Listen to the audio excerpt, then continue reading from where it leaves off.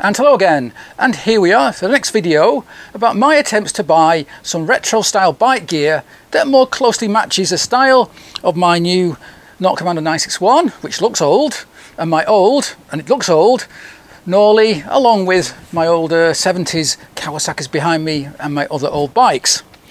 So in this video we'll cover buying a pair of leather trousers stroke leather pants.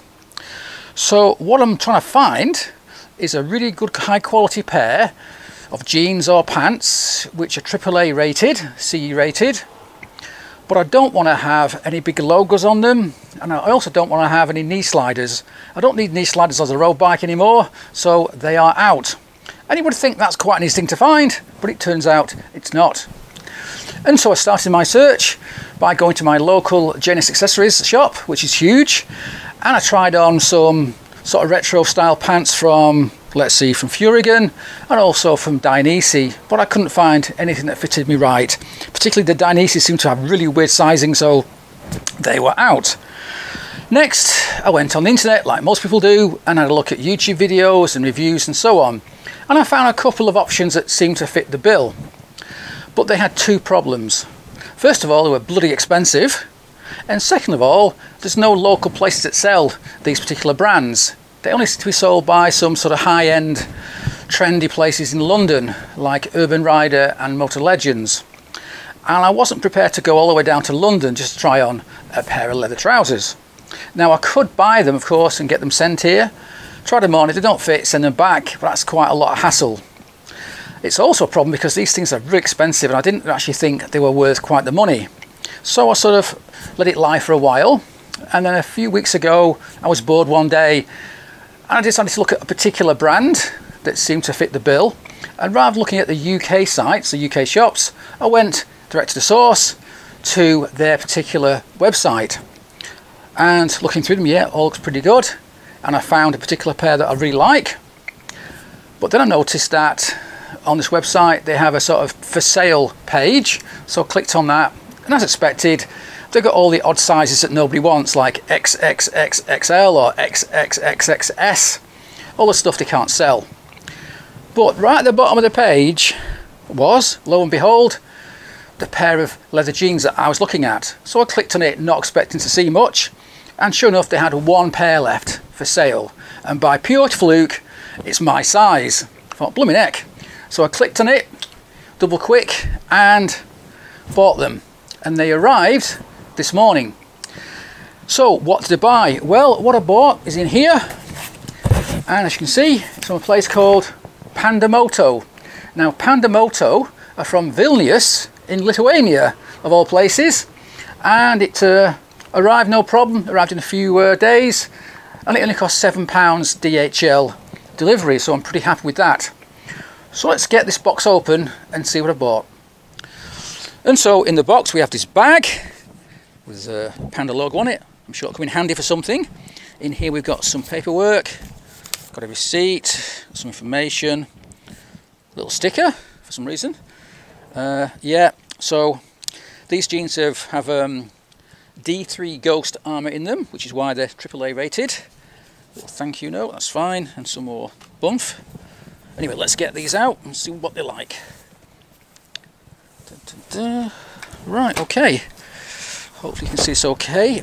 And as you can see, they are pretty old-fashioned looking, which is what I wanted. So they've got no logos, no obvious body armour, and no knee sliders, which is what I wanted. They are sort of pair of jeans because they've got a belt loops here, got pockets at the front which are zipped, as you can see, quite deep pockets. What else can we say about them? They're lined, pretty cool looking purple liner, and I believe the leather is 1.2mm thick, which is pretty much average for how thick a leather jacket might be. So they're sort of about right really, they're not too thick and not too thin, which I'm pretty happy about. So they got the D3 Ghost armour here on the hip and also on the knee. In fact they do feel very soft. I've not actually used D3 before, I've had Nox before, but yeah, it actually feels like it's almost not there.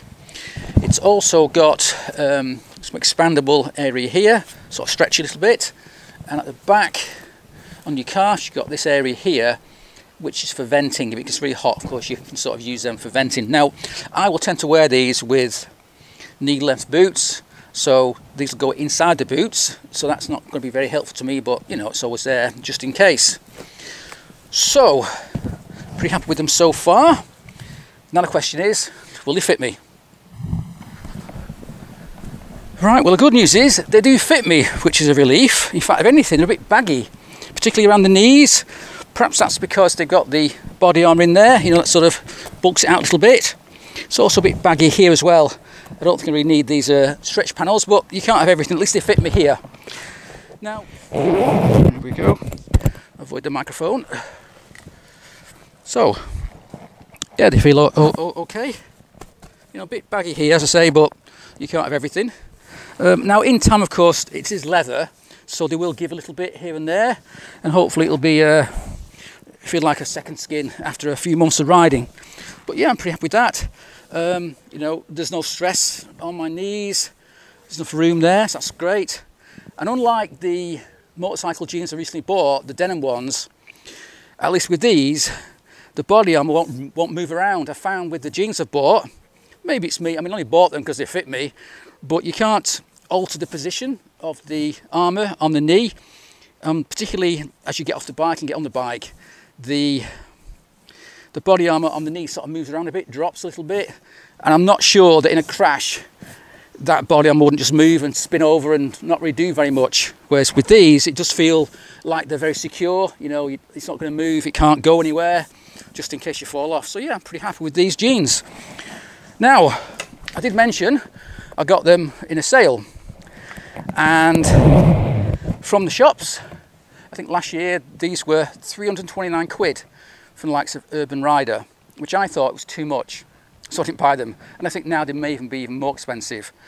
So I got these at less than 200 direct from Pandamoto over there in Vilnius. And the good news is it only cost £7 to get them DHL'd to me from Europe, which I thought was quite good. So overall, these cost me 207 quid, which I think is a fair price because they seem really well made. They got this D30 Ghost armour in them. So yeah, I'm pretty happy with them. As I say, they are a little bit baggy, I think. If I do that, you can see how baggy they are. Right, so overall then, I'm pretty happy with these, and they'll certainly do for a few years, I think. So next, and probably the last video I'll make on this short series about buying retro gear, is I need some new boots, because these are held together with gaffer tape. But I also want to buy a pair of sort of semi-off-road, completely waterproof boots, a bit higher than these, and certainly a bit safer. So that's it for now. And so thanks for watching, and cheers.